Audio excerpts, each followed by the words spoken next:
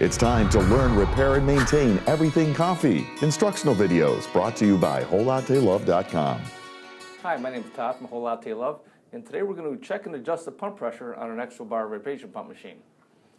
We're going to show you the process we go through in the shop when we test each machine before we ship it. Take out the drip tray, the drip grid, and then we take our portafilter, a little water in there. Just so you know, one of the things we'll learn here is if the pump might be getting weak and somebody who's got an older machine. Exactly. This will give us Yep, that test. we'll go through that whole thing. Yep. Yeah. We put a backflush disc in here. You may have a rubber one that fits in your filter basket, but I'm using the metal one here. Put that into the machine. And then we have our pump pressure gauge right up here. We're going to raise this lever, turn the pump on, and then adjust the pressure till we get to 10 bar on this gauge here. Okay, lever's going up.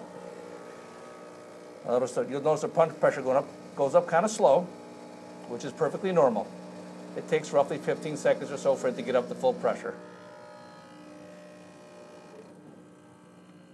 Okay, we already have it at 10, but I'll show you. When you put that in there, I get my head in the way, sorry. You're fine. Okay, turn it clockwise, raise it up, counterclockwise to lower it. So we'll set it at 10 with the backflush disc in.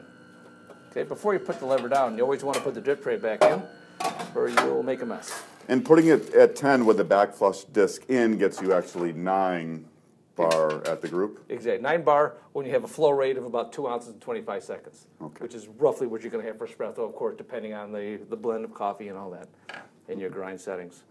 Okay, next thing we're going to do is we're going to take a look at the flow rate when we're at 10 bar. We have to have a certain flow rate, or we'll know that the pump is actually kind of weak. And here's how we check that. You have 2 tubes going in the water reservoir. One, if it's a new machine, will have this water filter on the end of it. And I've marked it here to make it easy for me to see, because I don't have a filter on it. And the other one is this tube comes back from your OPV in your de-airetor. Okay? And that bypasses water back to the reservoir. If you have a plumbable machine, they will come to this chrome tube down here. So you'll do all the tests we're about to go forward and do, you'll actually do them at this point. Okay, so I got the backflush disc in here, in the portafilter. I'm raising the lever up, and you'll see a lot of water coming out. That's coming from the de-airetor. First that comes out, that's normal, just to make sure there's no air in the pump. Then you'll see it'll start to die down.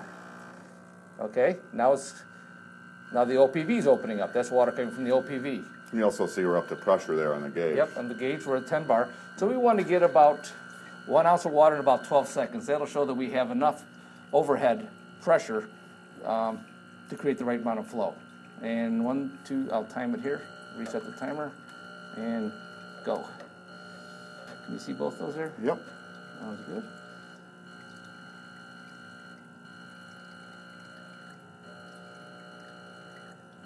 Okay. 1 ounce. Yeah. Okay, we've got about 13 seconds on that one. So that's good. So we know that the pump has enough pressure and it's moving enough water to make a really good espresso. So if your machine is doing that, you know you're good to go. If you find that at 10 bar, you don't have any water coming out of there, your pump's getting weak. And it's probably time to replace it. And when you're in there, you may want to also replace the de-airetor and the OPV. So as you're in there replacing it, replace the whole thing. It's not much extra money to do. So that's how you check and adjust the pump pressure on the Expobar vibration pump machines. I'm Todd from Whole Latte Love. Thanks for watching. Hey, why not subscribe now for easy free access to more videos on everything coffee, brought to you by WholeLatteLove.com.